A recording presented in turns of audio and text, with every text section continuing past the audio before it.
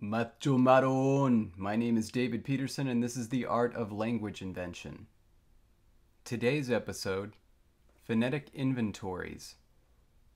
If you're creating an oral or spoken language, then at some point in time you're going to need to come up with your sound system, also called a phonology. Phonology can get pretty complicated, but all languages do have a finite set of sounds that they're going to use in their language to make syllables and words and whatnot. If you're a conlanger just starting out, it is possible to start with just a phonetic inventory of all the sounds that are going to be in the language and then figure out their relationships later. To get us started looking at phonetic inventories, let's look at the phonetic inventory of English. Here, for example, is every single consonant used in the English language, or at least in my version of the English language, the one that I speak, every day. You'll recognize some of these sounds if you're a conlanger, or of course if you've studied linguistics. If not, what you're looking at is what's called the International Phonetic Alphabet. If you want to figure out more about it, click on the link and you can find out more at Wikipedia. Anyway, this is every single consonant that is used in my version of English, or if you want to get technical, these are actually every single consonant that I use when I'm speaking English, at least for making meaning distinctions. Turning our attention to the vowels, here are all the vowels that I use in English. Or, if you're a real stickler, Mr. Meeseeks, here are all the vowels that I use in my English.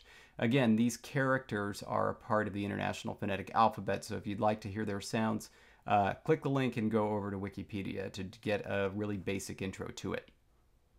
Now compare that set of consonants and vowels found in English to the total possible number of sounds that we could produce at those places of articulation using just kind of the manners that we have here in English.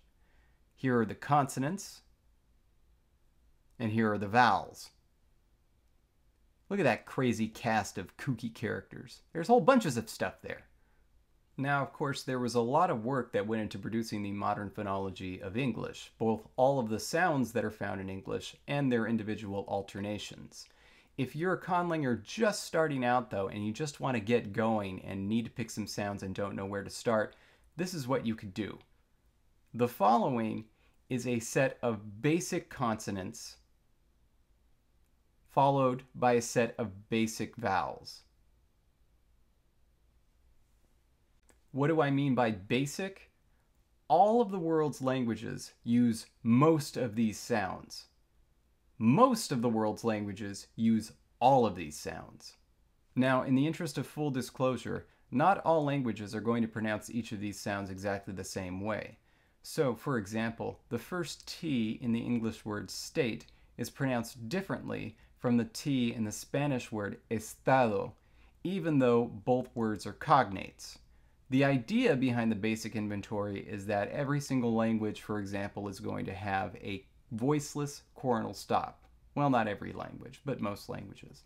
In fact, if you want to see how these basic inventories match up with some of the world's languages, here goes. Spanish and French, for example, have every consonant except for H.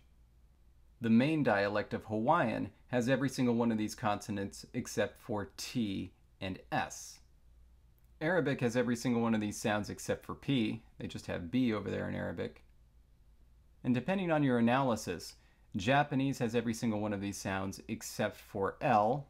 They kind of have one sound that's kind of an R-L-like sound.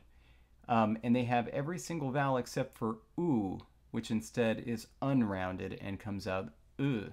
It's very important to remember that a phonetic inventory is not the same thing as a phonology or a sound system.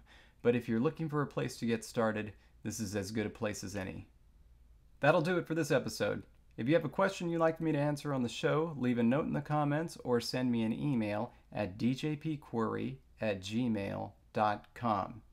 If you'd like to see more videos like this one, feel free to subscribe. Thanks for watching.